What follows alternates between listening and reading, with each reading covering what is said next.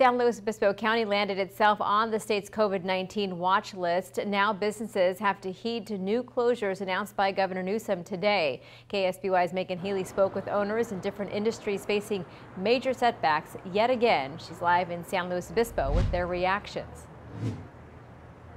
Well, Karina, restaurant owners, bar owners, salon owners, they all tell me that this year has just been a roller coaster. One of the new developments today, indoor seating has to stop, but restaurants can still seat their customers outdoors in little parklets that we've been seeing in downtown San Luis Obispo. Still, these businesses tell me that they were just getting back to business. Now that feeling's being taken away. That's tonight. What am I supposed to tell these people? They can't come in?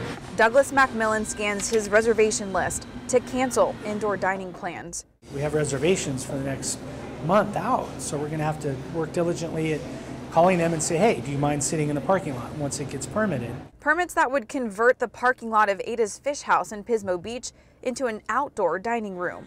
He and his team forced to adapt after Governor Gavin Newsom issued a statewide order Monday to close indoor dining, bars, breweries, wineries, movie theaters, family entertainment centers, and card rooms. We're lucky to get in when we could get in.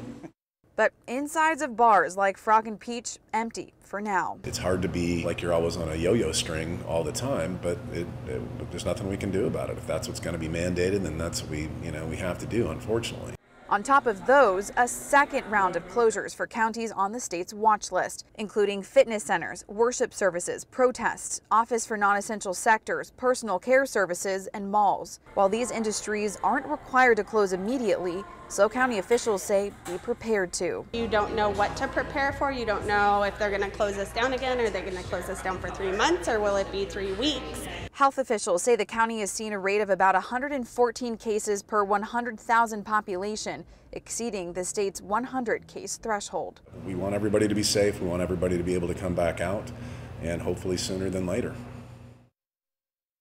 San Luis Obispo County public health officials have been putting out warnings for the last week that the county could end up at the state's watch list, but still many business owners tell me that hearing that official word today still didn't soften the blow. Reporting live in San Luis Obispo, I'm Megan Healy, KSBY News. Yeah, you have to feel for them. Thank you for that, Megan. San Luis Obispo County is still meeting other state metrics, including testing and hospitalization rates and the availability of hospital beds.